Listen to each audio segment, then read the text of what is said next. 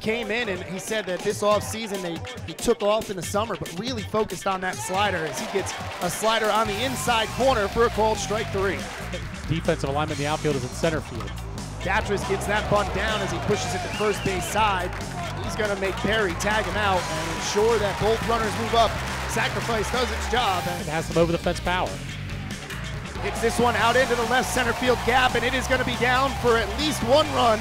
They're going to wave Pate around third, no throw coming home, and North Carolina strikes early. They've got themselves a 2-0 lead. Tar Heels and Cavaliers should be a good one. First one was good as they played in Virginia. There's that slider, and LeBlanc could not lay off it even though it was out of the strike zone. Second K for Bukauskas. These fastballs right now, he's not really airing it out. 2-2 fastball again, blows it by him. Top scoring teams in the nation. Just ran into a hot pitcher yesterday in Zach Allen as that one's on the outside corner.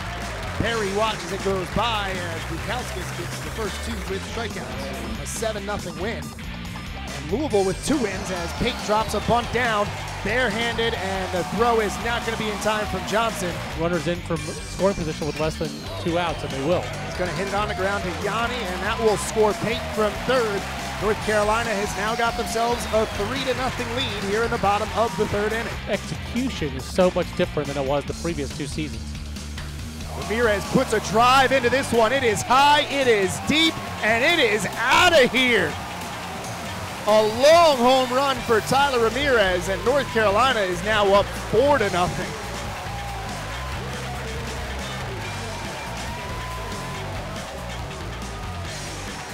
Ramirez's 2nd home run of the season, first one since the opening weekend at UCLA. And he was shagging flies pregame, as you noted, Kyle. I thought they were going to start him in the outfield as Bukauskas gets that one in there for a called strike 3.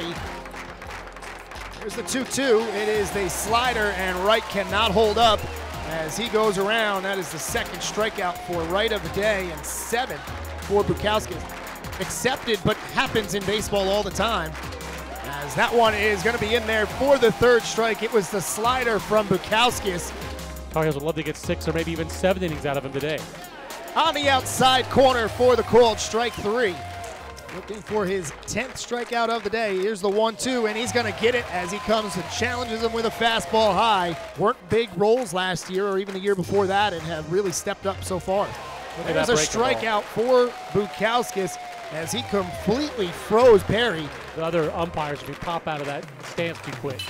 This one's on the ground towards second. Sutherland with a backhand to warm it. The throw to first. 4-6-3 double play gets the Tar Heels out of the 7th. But a couple of those plays from Ramirez kind of shows what the coaching staff's talking about. Here's a grounder to Datris. He will throw to first and get the out. The Tar Heels will get the win and the series victory as they improve to 12-1 on the season.